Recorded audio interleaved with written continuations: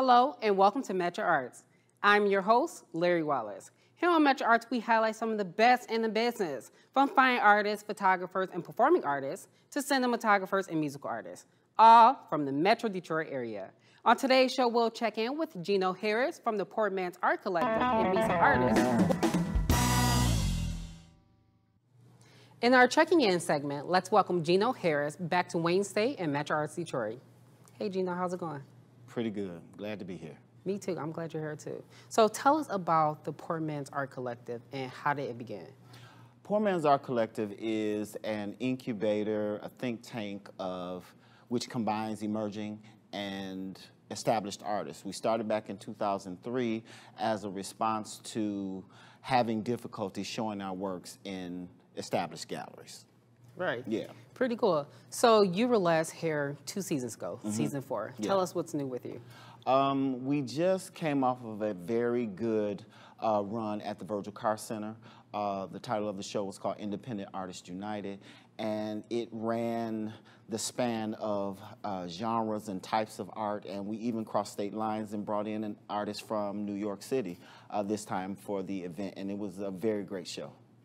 Awesome. So Geno, I've seen some of your work and you seem extremely talented. And it also seems like you've been doing this for a long, long time. Yeah. What type of advice would you give to upcoming artists?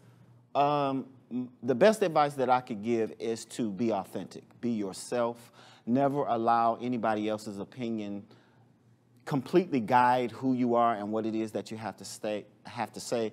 You know, stick to the ideas and be open to constructive criticism to help you guide yourself to become a better artist, so you can talk to the viewing public, so you can perhaps express yourself better and ultimately sell better. Now, where could our viewers find out more information about the Poor Man's Art Collective? Well, all across social media. We're primarily on Facebook, but we are also on Twitter and YouTube. And you can just look up Poor Man's Art Collective and you can find us there. Yeah. Awesome. So I want to say, Geno, thank you so much for coming back to MetroArts Detroit. Thank you for having me. Thank you. You're welcome. Up next, we'll meet some artists and find out more information about their work. You're watching MetroArts on Detroit Public Television. Hello and welcome to MetroArts. Thank you. Can you start by introducing yourself and tell us a little bit more information how you got involved with the Poor Man's Art Collection? Yes, my name is Detroit Blue, also known as Ether Blue.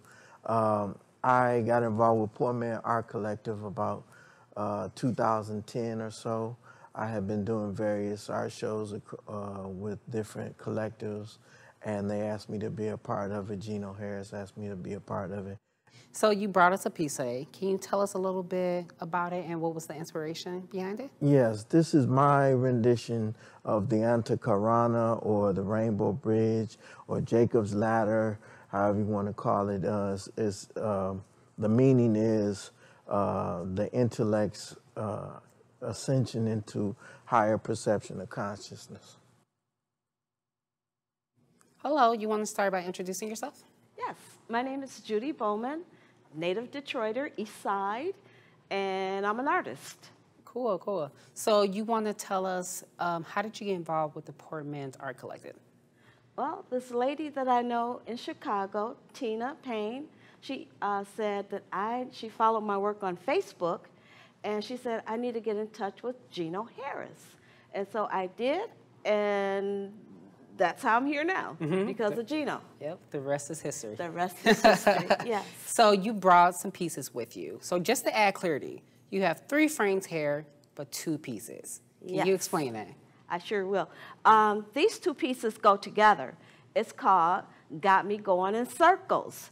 And this OG right here is trying to date this young tenderoni, and she's having this great time spending all of his money, and he loves her, but she's got him going in circles. Thus the name, Got Me Going in Circles. Now what about this one over here? This piece is called Relaxing with My Blues. And actually, this is my cousin. And he loves the ladies, and he loves his libation, and he loves the blues, but he doesn't like wearing shoes. Whenever he comes in the house, he takes his shoes off. So this piece is called Relaxing with My Blues. And all of these are collages. Hello, Geno, and welcome to MetroArts again. Thank you for having me. You're welcome. So you brought 3 pieces here with you today. Can you give us a little bit more information about them? All 3 of the pieces utilize a technique called decoupage, which is affixing pictures to a flat surface, and sometimes, you know, the canvas can change depending on what you like to use. Yeah. Now, can you tell us what was the inspiration behind each piece? Each piece, you know, I tend to believe are like mood stones, depending upon how I feel at a particular time. But I like for my art to be in contrast to a lot of the things that I have gone through, you know, in my life and times. You know, a lot of people notice that I tend to use the vibrant colors because I tend to want to be happy all the time. So that's why I use all the bright colors that I use. So do you have a specific art piece that's like your favorite? Well, right now, this piece right here is my favorite because it is a culmination of a lot of what I've learned over the years utilizing this technique. It's called Orange and Blue. And yeah, it is absolutely my favorite piece. And when was it created? Actually, this year for the exhibit that Poor Man's Art Collective did at the Virgil Carr Center, Independent Artists United, it was created for that show. I would like to thank all of the artists for being here today. You're watching MetroArts on Detroit Public Television. We hope you enjoyed today's show. I would like to thank our guests, Charity Ward, Geno Harris, and artists from the Poor Man's Art Collective, along with Carolette Phillips and performers from LSO Dance for being here today.